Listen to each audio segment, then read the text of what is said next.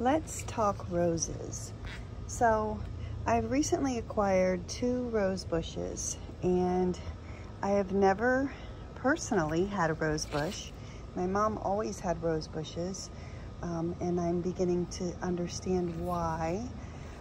So this one is coral. I think it's like a little mini rose bush, but it just recently gave me over a dozen little blooms.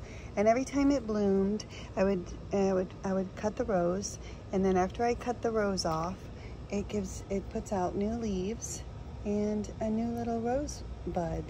And I don't know, I never realized how satisfying rose bushes are. So, because they give you a rose, you cut the rose, you put it on your table, and then 2 weeks later, you get all these new pretty little leaves, and then it puts out a new rose bud.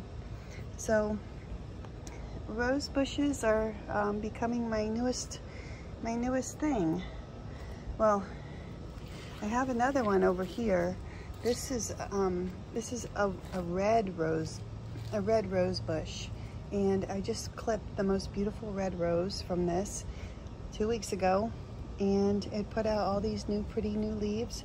And look, I've already got a new rose bud. Not only that, but I have 1, 2, 3, 4, and actually 5 rose buds on this rose bush. So it's an immediate gratification almost. So rose bushes are becoming my thing, I think. Anyway, it'd be really fun to get some different color roses, different types of rose bushes. I know they love full sun, so I just wanted to do a quick little video on rose bushes, because my mom always had them in her yard. So every year on her birthday, we would get her a rose bush. And I always thought it was kind of a Catholic thing, because if you ever go to a Catholic church, you can see that they have Catholic churches always have beautiful rose gardens. So anyway, maybe that's where it stemmed from, but I might carry that on in honor of my mother. And I also have right here, I have my pepper, it says bell pepper. Right now they're green because they're not ripe yet.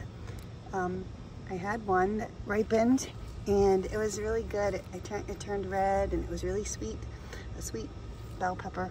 So they're green when they're not ripe. They're yellow when they are getting ripe, and when they turn red, they're fully ripe. So anyway, just thought I'd do a little video on roses, rose bushes.